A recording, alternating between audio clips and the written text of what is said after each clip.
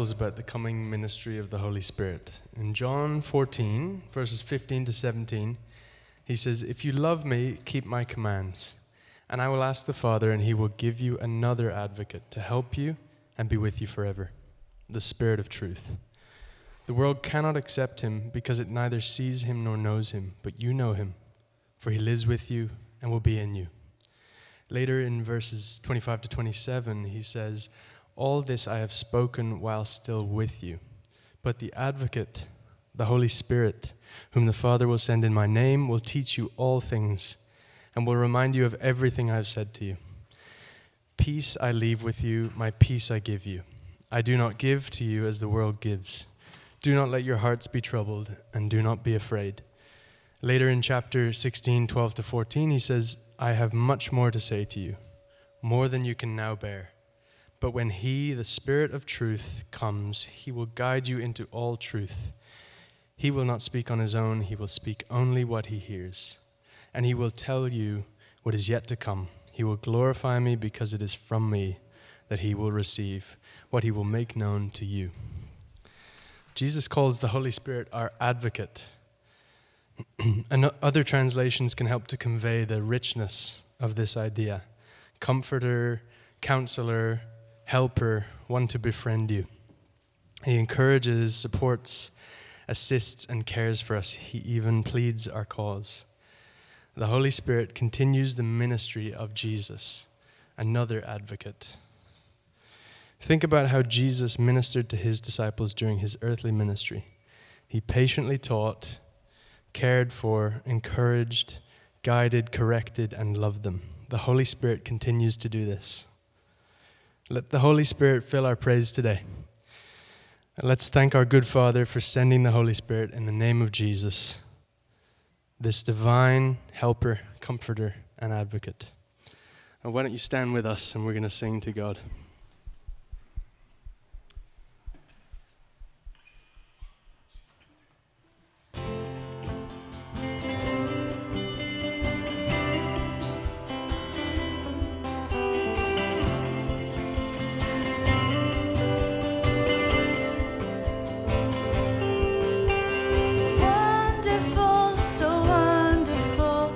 Your unfailing love, your cross is spoken.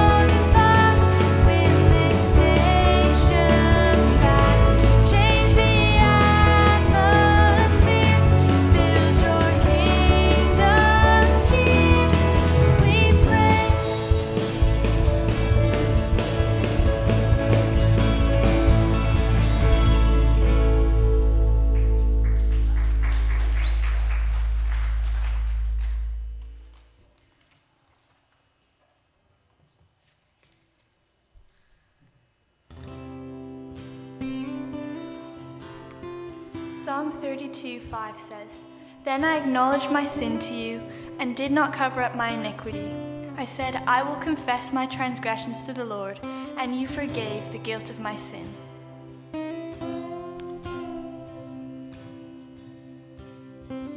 1 John 1:9 says, "If we confess our sins, he is faithful and just and will forgive us our sins and purify us from all unrighteousness."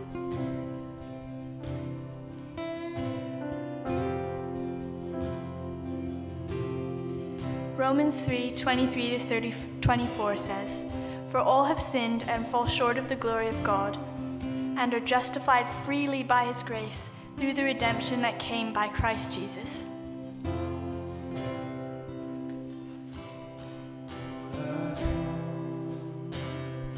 I confess, bowing in, I find my rest.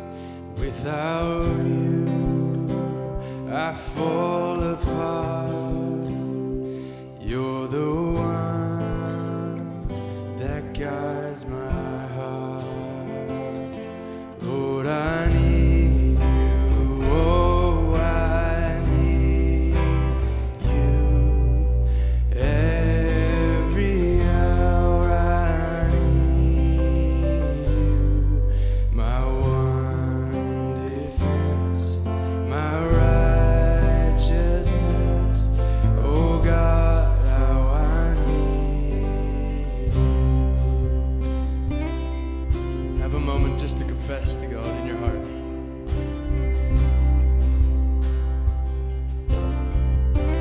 Thank Him that He's so forgiving.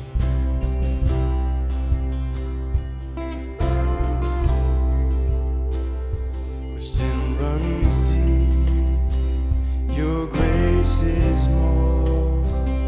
Where grace is found is where you are, Lord.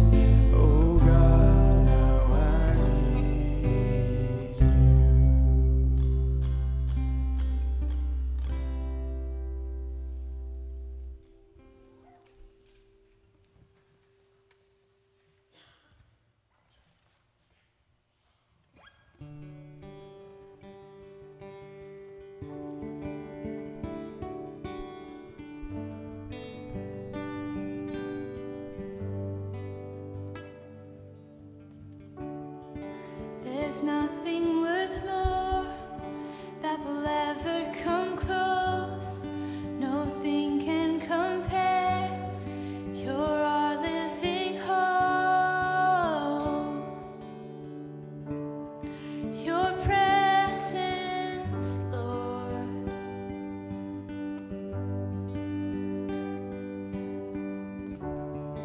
I've tasted and seen of the sweetest of loves, where my heart becomes free and my shame is undone. Your presence, Lord.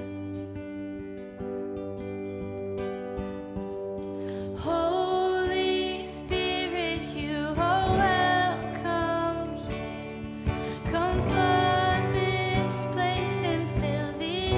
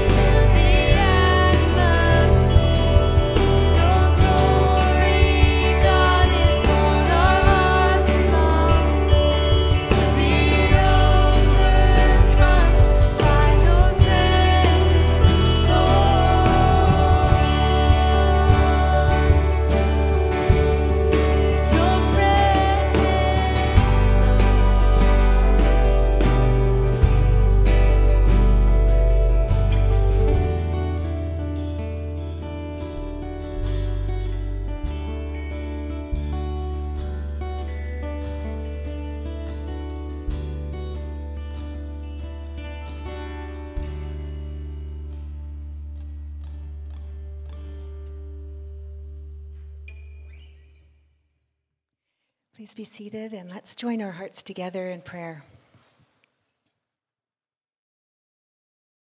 Father, Son, and Holy Spirit, Almighty and powerful God, King of Kings, receive our humble worship this morning. And we say we know you and thank you that you are so many things to us, Lord. You are so good. You are a Savior. You're a refuge. You're a hiding place. You're our helper, our healer, our Redeemer, our hope, our strength, and an anchor in difficult times. We thank you that you meet us when we need you, that you are with each one of us, and that you are present, ever present to us. And so in the quiet of this moment, I just invite you to call out your need for the Lord and to open your heart to receive his presence.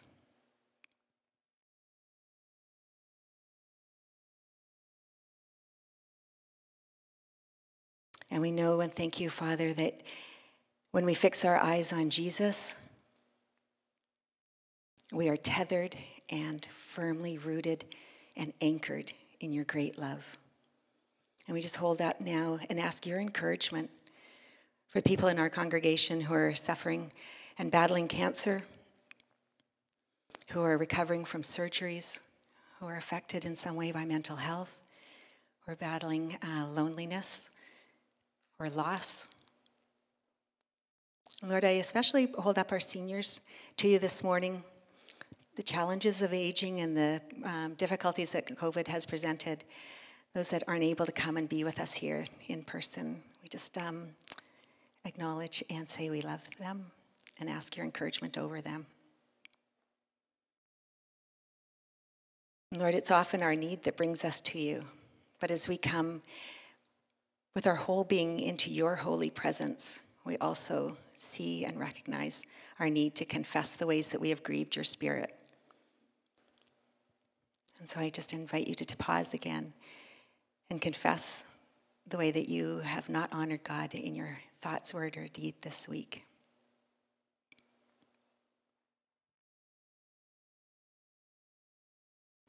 And Jesus, we thank you for your work on the cross. And Father, we thank you that you are standing with open arms, that when we sincerely confess and repent and turn to you, that you are just there waiting to embrace us.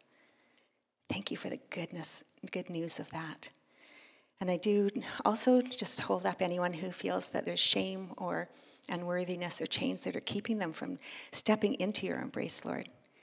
Pray those would fall off, break off, that there would be freedom to receive your generous love. And Father, there's brokenness in our own hearts, but there's so much brokenness in this world. We know that grieves your Spirit. And we just especially hold up areas in the world today that are enmeshed in armed conflict and where violence rules. I pray especially today for the country of Ukraine and this impending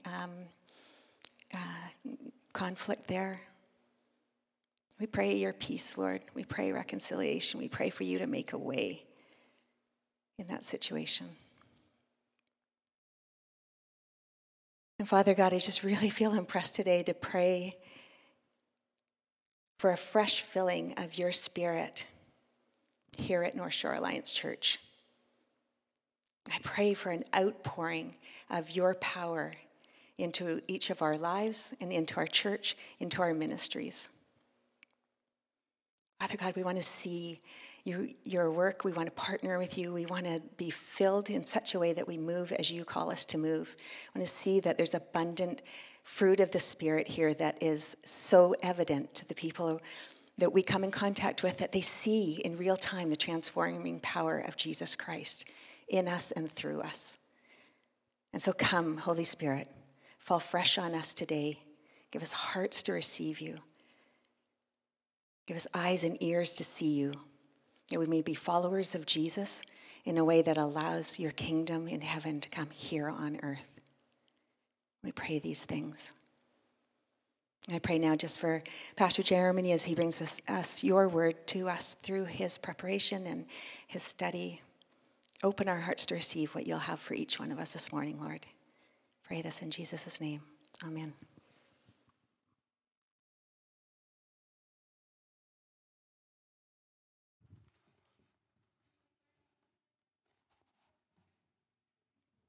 Preteens, follow Michelle. It's good advice in life.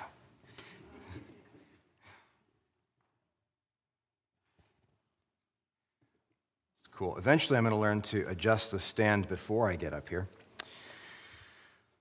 All right. I want us to begin right away with our scripture, which is in John's Gospel, the first chapter, verses 35 to 31. I'm going to read this. It'll be on the screen for you now, and we'll go through this passage. Again, the next day, that was a dog. Sorry, it's saying the dog wants to hear the scriptures as well. Sorry. Again, the next day, John was standing with two of his disciples, and he looked at Jesus as he walked and said, "Behold, the Lamb of God." The two disciples heard him speak, and they followed Jesus. And Jesus turned and saw them following, and said to them, "What do you seek?" They said to him, "Rabbi," which translated means teacher, "where are you staying?" He said to them, "Come, and you will see." So they came and saw where he was staying, and they stayed with him that day, for it was about the 10th hour. One of the two who heard John speak and followed him was Andrew, Simon Peter's brother. He found first his own brother Simon and said to him, "We found the Messiah," which translated means Christ. He brought him to Jesus. Jesus looked at him and said, "You are Simon, the son of John. You shall be called Cephas," which is translated Peter. The next day he purposed to go into Galilee, and he found Philip, and Jesus said to him, "Follow me." Now Philip was from Bethsaida, of the city of Andrew and Peter. Philip found Nathanael and said to him, "We found him of whom Moses in the law and also the prophets wrote, Jesus of Nazareth, the son of Joseph." Nathanael said to him, "Can any good thing come out of Nazareth?" Philip said to him, "Come and see." Jesus saw Nathanael coming to him and said of him, "Behold, an Israelite indeed, in whom there is no deceit." Nathanael said to him, "How do you know me?" Jesus answered and said to him, "Before Philip called you, when you were under the fig tree, I saw you." Nathanael answered him, "Rabbi, you are the Son of God. You are the King of Israel." Jesus answered and said to him, "Because I said to you that I saw you under the fig tree, do you believe? You will see greater things than these." And he said to him, "Truly, truly, I say to you, you will see the heavens opened and the angels of God ascending and descending on the Son of Man." So the passage gets us into the early days of Jesus' ministry. John's been baptizing people. They've been repenting, turning back in faith. And Jesus shows up, and he gets anointed by John. And some of John's followers leave John and begin to follow Jesus. And it begins pretty much with a simple inquiry. "Where are you staying?" And he says, "Come and see." And this is about all it takes for people to begin following Jesus. And these are actually the first acts we see of testimony. Brother finds brother. Andrew goes and finds Simon Peter. And then Philip goes and finds Nathanael.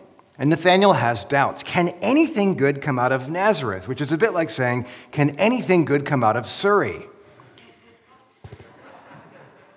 I used to live in Wally, so I'm there.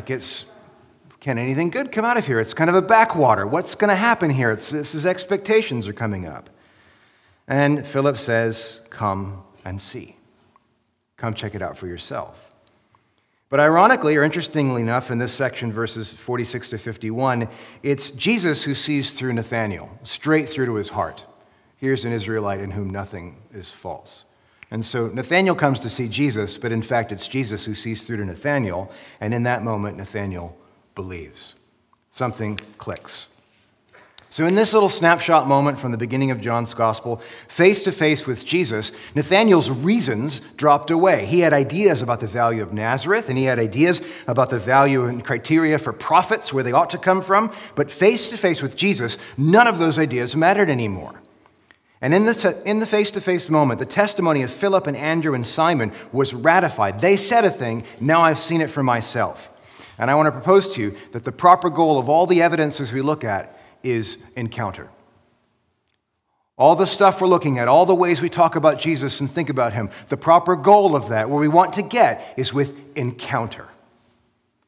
All the evidence we can give you for faith, all the things we can say about what we believe, all of it pales in comparison to an encounter with the Lord. Now, in its own way, this little story in the beginning of John's Gospel is paradigmatic for the rest of John's Gospel. When we get to the woman at the well in John chapter 4, she goes to tell the town. She has this meeting with Jesus. She runs off to the town to tell, and they come back and meet Jesus. And here's what they say, John 4:42. It is no longer because of what you, the woman at the well, said that we believe, for we have heard for ourselves and know that this one is indeed the Savior of the world. Testimony, word of mouth, was one thing. It was an important thing, but encounter was everything. We see the similar kind of thing at the great invitation at the end of John's gospel. Thomas, the doubting disciple who's poorly named, he asks good questions to get good answers. Thomas doesn't believe that Jesus has come back. He says, unless I put my finger in the hole in the hand and put my hand in his side, I won't believe this thing has happened. And so Jesus shows up and says, Thomas, stick your finger in, put your hand here, believe. Right? And his response, he says, my Lord and my God. There's lots to say about that. I'm not going to say it now. But Jesus' response to Thomas is what matters for us. This is John chapter 20 and verse 29. Jesus says, because you have seen me, have you believed? Blessed are they who did not see and yet believe. In other words, at this moment in John's gospel, he turns from Thomas to you, the reader. Thomas, you got to see me and you've believed. Blessed more are you all who are reading this story and have believed even though you haven't had the chance to touch me and hold me and see me in this way. And so John's blessing turns to us. The value of testimony is really significant. And at the back of this is an overarching invitation rooted in the Old Testament that we see in a place like Psalm 34, verse 8. O taste and see that the Lord is good. How blessed is the man who takes refuge in him. That's too important for me to say alone. Would you read those words with me right now? Ready? Oh, taste and see that the Lord is good. How blessed is the man who takes refuge in him. It's a pretty straightforward invitation. Taste and see. It's not observe and speculate, right? It's not sample and ruminate. It's not hear and think. It's sink, taste. Put the teeth of your heart into the good news of God and see if this is really good news. Get it inside you. Get it deeply inside you. Chew on it. And then find out for yourself that God is all goodness and all perfection and that he answers the longing of our deepest desires. But you got to taste to find that out. Now, the Latins had a lovely word for this. They called it ruminatio, from which we get our word rumination. It's the word for a cow chewing grass, right? You know how cows' jaws work? They go like this, right? Sideways. Some of you haven't seen many cows. And they roll the food around in their mouths and they grind it up. And that's the invitation to us. Get God in you. And chew and let the saliva, let's not do this because we get to metaphors of forming cheese and I don't think that's where we want to go. Get it in you, taste and see. And this is the place where I've wanted us to land our series on Epiphanies. We've considered the Magi who through their study of the natural world were led to worship Christ. We looked at the Ethiopian who through his study of Scripture was led to worship Christ. We came back to the Magi, reflected on how God's truth throughout other religions was part of what led them to Christ. But the end of all their searching, the end of all their inquiries has always been Christ. For Dave's sake, I will quote from the prophet Bono. I've climbed the highest mountains. I've run through the fields.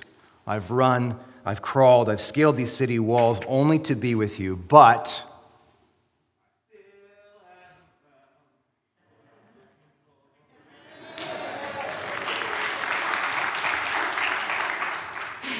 Dave didn't know I was going to do that, so I'm really pleased.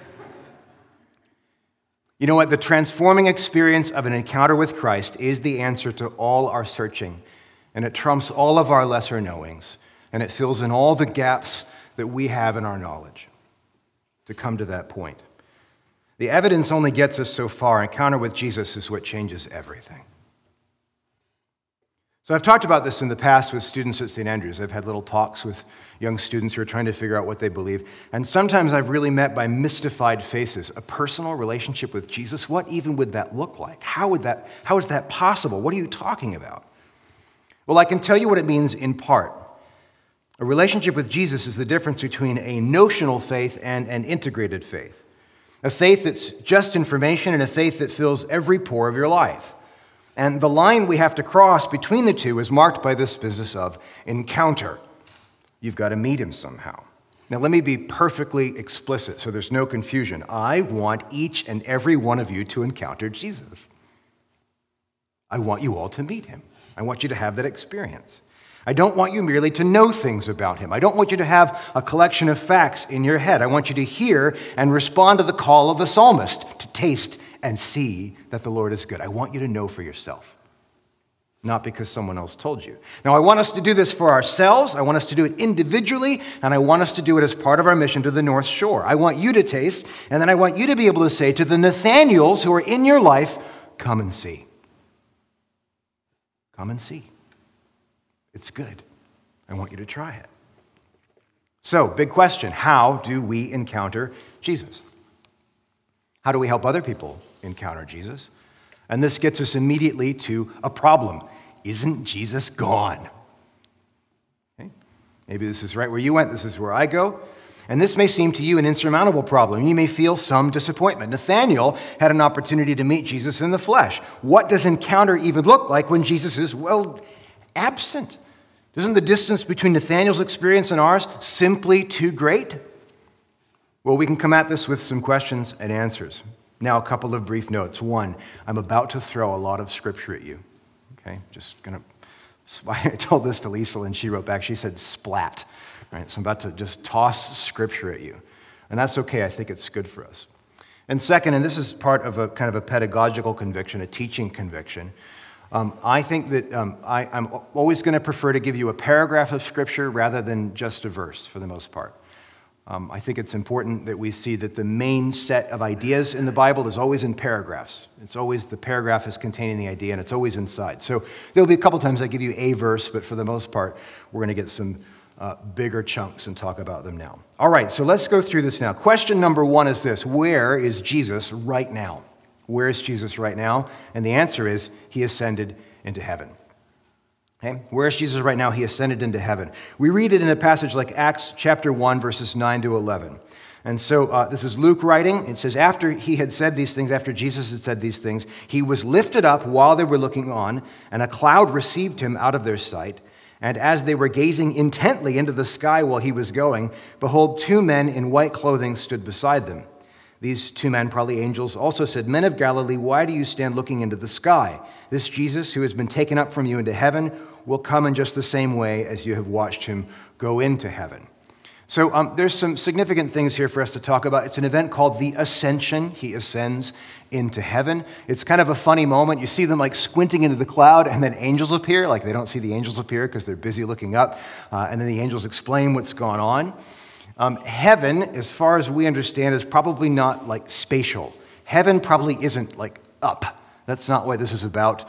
Heaven is probably like some kind of sideways. Don't worry about that, but that's probably the better way to think about it. The reason he goes up into the clouds, the manner of his ascent, points more importantly to the manner of his return. The angel says that. As you see him go, so he will return. And this is an echo of the book of Daniel, that one day you'll see the Ancient of Days coming on the clouds, right, with glory. He returns in full power and authority. So the ascension points to the manner of his return. Okay, all that being said, we get the language of the creed. He ascended into heaven and is seated at the right hand of the Father. All right, so where's Jesus? He ascended. Question 2, what's he doing there? Okay, he ascended into heaven. What's he doing? And the answer is interceding on our behalf with the Father. He's interceding on our behalf with the Father. Now, for this, I'm going to read from you for the book of Hebrews, Hebrews 8, 1-6. For my money, Hebrews is the most difficult book in the Bible. I think it's just simply the most difficult book there. I've spent a long time looking at it, reading it. It's still opaque to me, but one of my professors in St. Andrews, a guy named Moffat, he's gone through Hebrews, and he's done some of the most stunning work to explain what's going on with Hebrews that I've encountered. It's amazing. Amazing to see some of the stuff he's pulled out. And one of the things he's talking about is that Hebrews is basically a lengthy sermon on the ascension of Jesus. Jesus has ascended, and here's what's going on. Let's thinking about what's happening with Jesus now. Let me read you this passage, and I'll talk about a couple things from it. Hebrews 8, verses 1-6. Now, the main point in what has been said is this. We have such a high priest, Jesus, who has taken his seat at the right hand of the throne of the majesty in the heavens, a minister in the sanctuary and in the true tabernacle, which the Lord pitched, not man. For every high priest is appointed to offer both gifts and sacrifices. So it is necessary that this high priest also have something to offer. Now, if he were on earth, he would not be a priest at all, since there are those who offer the gifts according to the law, who serve a copy and shadow of the heavenly things, just as Moses was warned by God when he was about to erect the tabernacle. For, see, he says, that you make all things according to the pattern for which was shown you on the mountain. But now he has obtained, this is Christ, has obtained a more excellent ministry by as much as he is also the mediator of a better covenant, which has been enacted on better promises. Complex, but let me see if I can tease some of it out for you for a moment. You guys probably know a little bit about Hebrew sacrifice, that once a year, the high priest carries the blood of an innocent animal into the Holy of Holies and offers it as atonement for God's people. Innocence making people innocent. That's kind of the logic of sacrifice going on. The high priest does this on his behalf and on behalf of the people. Now, verse 5, in this passage, the author of Hebrews has talked about that whole sacrificial system being a copy and a shadow. In other words, Jesus was the actual sacrifice, and all the stuff in the Old Testament was the afterimage of what he did on the cross. It was all there to show us what was really going on when Jesus makes his intercession for us. And now Jesus, the ultimate high priest, the high priest to whom all high priests are supposed to point, is bringing his own innocent blood before the Father. Jesus makes a sacrifice. He's carrying his own blood before the Father. And what he's doing there is he's securing our salvation and sanctification, which are big words meaning that he makes it so that judgment passes over us. We are saved from judgment, and he makes it so that we are purified for God's presence. That his blood makes it so that we can live in the presence of God. And in this process, what Jesus is doing is praying for us, which is kind of cool. Where's Jesus right now? He's sitting at God's right hand saying, my child Brad is here, right? And I've got concerns for him. Well, I care. I care about him. My child Sarah is here. He's praying for you. Right? That's what Jesus is doing. Jesus is busy praying for you to the Father. That's where Jesus went. King of Kings and Lord of Lords is busy interceding on your behalf.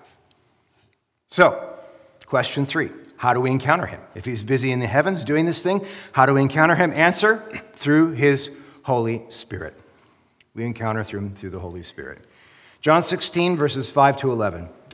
This is the upper room discourse. Jesus is hanging out with the disciples. He's about to go away. He's explaining what's happening to them. And here's what he says. But now I am going to him who sent me. And none of you asks me, where are you going? But because I have said these things to you, sorrow has filled your heart. But I tell you the truth, it is to your advantage that I go away. For if I do not go away, the Helper will not come to you. But if I go, I will send him to you. And he, when he comes, will convict the world concerning sin and righteousness and judgment, concerning sin because they do not believe in me, concerning righteousness because I go to the Father and you no longer see me, and concerning judgment because the ruler of this world has been judged. Now, I hope this is among the more straightforward of the passages we've looked at so far. I hope you can pretty much clearly see the logic. Jesus ascends, the Spirit comes down. And according to Jesus, Jesus has ascended so that the Spirit could come down. This was the plan. This is what God had in mind. And effectively, the Holy Spirit has replaced the presence of Jesus on earth. Now the Spirit has replaced the presence of Jesus on earth. This is not the time to detail our entire theology of the Holy Spirit. And in fact, I've got plans to come back to Holy Spirit sometime hopefully later this year, maybe after Easter. We can start to think about some of these things together. I'm not sure yet. I haven't made that plan. But I'm going to give you some key points about the theology of the Spirit. They won't be on the screen, and I'm afraid I'll go over them fairly quickly. So there's 3 of them. Number 1, the Holy Spirit is the presence of Jesus Christ. Where the Spirit is, that's where Jesus is, okay? That's part of our theology of the Spirit. Number 2, when you believed, you received the Holy Spirit as a gift, a deposit, a seal of God's promises. This is very clear. The moment you believed, God puts His Spirit in you as a seal, a promise of the resurrection power of God, that this is landing in you. So God's Spirit, the Spirit of Jesus Christ, rests in you by faith, because of faith. And third, therefore, because the Spirit of Jesus is in every believer, every Christian is a possible means of encountering Jesus. which might be a little bit alarming. But it's true that when people look at you, and if you profess faith, they are in some senses encountering Jesus Christ in that moment. Now, this raises some questions. A sub-question, sorry, also not on the screen. Why doesn't the Spirit manifest in every believer in the same way? And there's a lot to say about this, but I really like the answer provided in some ways by this guy named F.B. Meyer. He was a British Baptist preacher. He's a contemporary of someone like D.L. Moody. He was influential in the Keswick revivals. If you've never learned about Keswick, it's unbelievably cool, some of the stuff that was going on. And he spent some time thinking about the Spirit, and like a good Baptist preacher, he came up with three alliterative words: present, prominent, and preeminent. And I like this a lot. F.B. Meyer says the Holy Spirit is present in every believer by means of faith. It's present in every single believer just by means of having believed. The Spirit is prominent in fewer believers, where when you encounter them, the Spirit's presence, the presence of Jesus Christ leaps out at you from having encountered this person. But the Spirit is preeminent in very few believers, where people encounter them and say, whoa, I've met something of God in this. Spirit's present in all of you, prominent in some of us, preeminent in probably very few of us. And I think there's some pretty scary reasons for why we might not want the Spirit to be preeminent in us. We're going to get to those in a moment. Okay, question number 4, getting out to this. We meet the Holy Spirit. This is how we encounter Jesus. Yeah, the question is, but how do we encounter him? Like, how do we make this encounter happen a little bit? Well, I've got an answer now in 3 parts. So ready? Answer part 1, ask. You just got to ask for it. And this is wonderfully explicit. Luke chapter 11, verses 9 to 13. So I, Jesus, say to you, ask and it will be given to you. Seek and you will find. Knock and it will be open to you. Some of you have heard that verse and thought it's just about prayer requests. It's not. It goes on. For everyone who asks receives, and he who seeks finds, and to him who knocks it will be opened. Now suppose one of you fathers is asked by his son for a fish. He will not give him a snake instead of a fish, will he? Or if he asks for an egg, he will not give him a scorpion, will he? If you then, being evil, know how to give good gifts to your children, how much more will your heavenly Father give the Holy Spirit to those who ask him? Now, this is wonderfully straightforward, and it's one, as a dad, it makes perfect sense. My kids come to me and said, Dad, I would like a bowl of cereal. I don't pour them a bowl of rocks. Dad, I'd like pasta for dinner. I don't pour them a bowl of worms, although I joke about it sometimes. My kids ask for things, and I give them the best things I can because I love my kids. How much more will our Heavenly Father give his greatest gift, the Spirit, to anyone who asks him? God doesn't mean to deny you any good thing that he can give. And the best thing he can give is himself. So you ask, you're going to get. Because he wants to give this to you. He's eager to give it to you. But this comes with a part 2 to this answer. All right? So part 2, how do we encounter him? Part 2 is we have to surrender to transformation. We have to surrender to transformation. Look again with me at John chapter 16, verse 8. We read this a minute ago. And he, the Spirit, when he comes, will convict the world concerning sin and righteousness and judgment. Well, the Holy Spirit is the light of God. He's the source of our epiphanies. He's the one that makes things go off for us. But light illuminates darkness. And when the light goes off in our hearts, it exposes the nasties that might be crawling around in there. I've lived in places where you turn on a light at night and cockroaches scurry around the corners. Sometimes the Holy Spirit goes off in our heart, and you guys have some cockroaches in your heart. Well, we do. Sorry, not you guys. We've got cockroaches inside us, don't we? And lizards and mice and things that are just not pleasant, scurrying around, fleeing the light of God's revelation. And asking for the Spirit means allowing the Spirit to do that illuminating work to convict us. And I want to suggest that some of us haven't been filled with the Holy Spirit precisely because we're afraid of what he will reveal when that happens. So this morning we sang the words, Holy Spirit, you are welcome here. And I think what happens is we want to feel the Spirit and we want the power of the Spirit, but we don't like the illumination of the Spirit. He's not quite so well. Holy Spirit, you are welcome here, but not here. Okay? Just keep this, let's just put this over here, Holy Spirit. You don't have to look this way. I'm busy. So, part of this means surrendering to transformation. Romans 12, 1 and 2, lovely passage of Scripture, same kind of deal. Here Paul says, "Therefore I urge you, brethren, by the mercies of God, to present your bodies a living and holy sacrifice acceptable to God, which is your spiritual service of worship. And do not be conformed to this world, but be transformed by the renewing of your mind, so that you may prove what the will of God is, that which is good and acceptable and perfect." There's so many wonderful things to say about these verses. I'll just say two of them briefly. One is that if you are presenting your body as a living sacrifice, it has a habit of squirming off the altar. It just wants to get out of that position, and surrender is an uncomfortable place to be. Second, in here it says, which is your spiritual service of worship. This is one of the greatest mistranslations in the history of Bible translation. The Greek word is logikein. It means logic or reason. It is your reasonable act of service. To offer yourself is the most reasonable thing you can do in light of how God has revealed himself.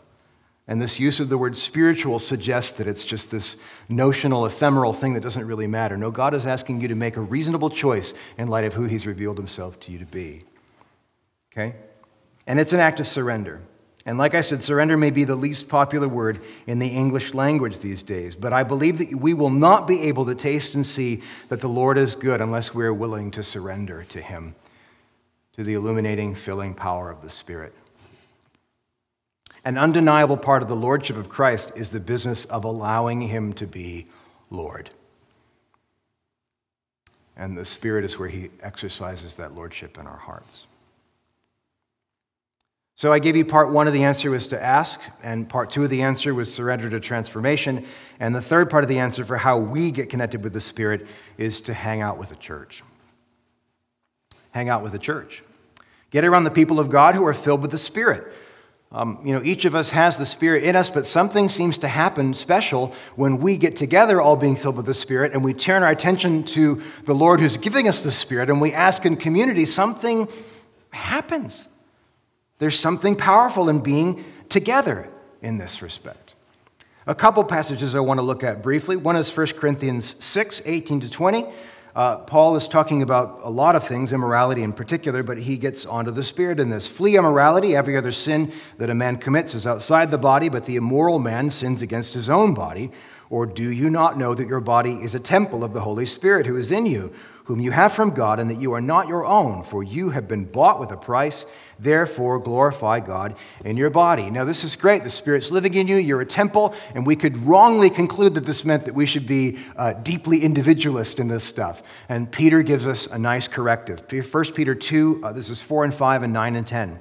"And coming to him, that is Christ, as to a living stone which has been rejected by men, but is choice and precious in the sight of God, you also, as living stones, are being built up as a spiritual house for a holy priesthood, to offer up spiritual sacrifices acceptable to God through Jesus Christ. But," Peter says, "you are a chosen race, a royal priesthood, a holy nation, a people for God's own possession, so that you may proclaim the excellencies of him who has called you out of darkness into his marvelous light. For you once were not a people, but now you are the people of God. You had not received mercy, but now you have received mercy." One of the great changes between the Old and the New Testaments is that where the Holy Spirit rested on the temple in the Old Testament, now the Spirit rests upon the church in the New Testament. Where the temple was a building in Old Testament, the temple is now a body of people who are inhabited by that Spirit in the New Testament. And now we, by the Spirit, have become this light, illuminating the world. We're a city on a hill, and we are the place where the Spirit of Jesus Christ is revealed most clearly. We're the church. We're where he gets to show off. And so sometimes when people say, "I haven't met Jesus," I think it's a fair question to ask, have you been to church? Not into the building of church. Have you been to the church where people together are worshiping in faith? In a minute, we're going to invite the Spirit in worship, and we're going to pray, and we're going to sing together. And I want to be clear about a couple of things. One is this. Something special happens when we worship together. I don't know that I have reasons for it. I don't know that I can explain it. Something happens when we get together and we turn our attention to God our Father. We worship him, and something about the Spirit's presence just magnifies in worship. Maybe the Holy Spirit just likes music, and that's okay. I think that's important for us. But there's some clarifications we need to make along the way. One is that we invite the Spirit, we don't manipulate the Spirit. We're not in control of this. And I'm afraid that sometimes there are bits of manipulation where, we can use things like, I'm not going to be too targeted here, we can use things like key changes and crescendos, and certain songs make you feel things more than other songs, and we can try to piggyback on the emotions of music to make you think, yeah, no, that was the Holy Spirit. That's not the Holy Spirit. He can work through it. But the point is not to manipulate ourselves into a frenzy of emotional excitement. That's not it. Sometimes when the Spirit shows up, though, he gets busy and things happen in us, and we need to be ready to respond to those things. We are not in the business of manipulating you spiritually so that you'll feel a certain way. That's not what this is about. It really is about finding what God wants to do and surrendering to him. And at the same time, on the opposite of this, we are not in the business of elevating one kind of approach to Jesus above the other approaches. It's really not science versus encounter, or scripture versus encounter, or truth against encounter. It's the whole of our lives bringing us to that place where we can meet and encounter the King of Kings, Lord of Lords in worship. So I'm going to invite Tom and the team to come on up and get ready. And we're going to turn now to a time of praise and worship. We're going to exalt our Lord Jesus together. And we're going to do this to the glory of the Father and in the power of the Spirit.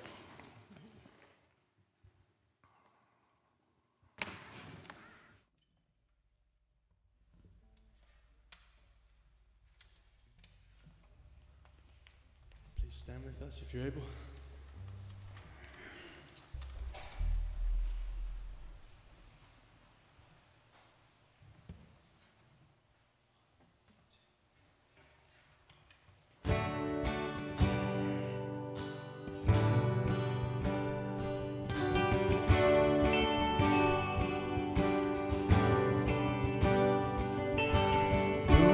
Of the Son of Man,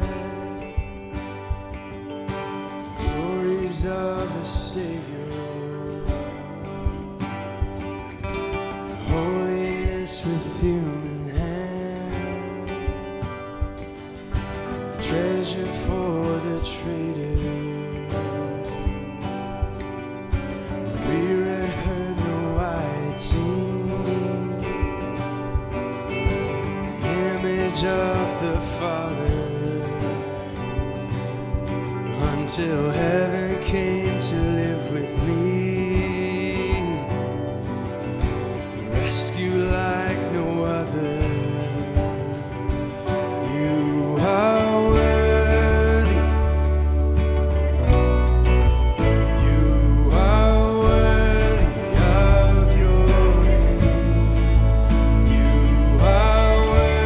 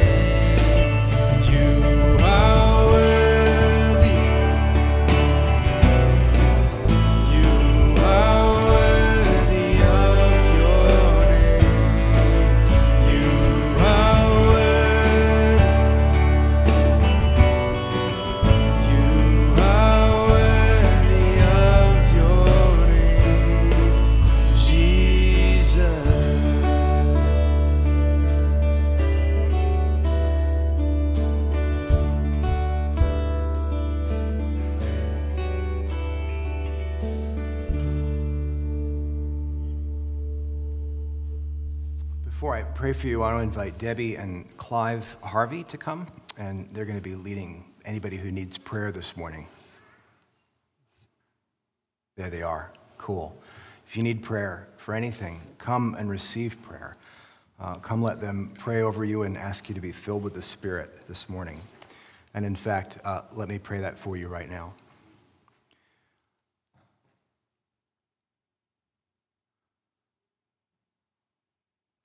Holy Spirit, we have no idea, earthly idea, what you might want to do with us and how you might want to lead us and guide us. But what we do know is that you illuminate, you comfort, you convict, you lead, you fill us with your presence so that we can encounter our Lord. Help us this day to surrender in a fresh way to that Spirit, to be filled and empowered for the work you have in store for this place.